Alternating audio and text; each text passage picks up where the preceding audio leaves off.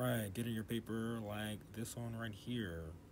Basically, all you're really going to do is fold it in half 3 times in both directions. So that's 3 times hamburger. And then once you're done 3 times in half hamburger, you'll fold it 3 times in half taco. So this is my one. This is number two. And it's half. Making sure it's nice and flat. And then three. Just like that. 3 times in half. And this is hot dog. You'll probably, when you're done this, you'll have more blocks or squares than you need on the grid, but that's fine because you can just not use the ones that you don't need.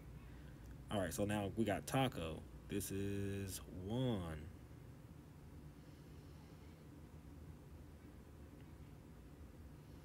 Fold number two.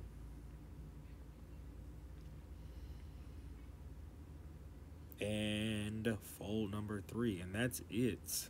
Once you do that, you should have a grid ready for yourself. Hopefully you guys can get this video and understand how it's happening on here.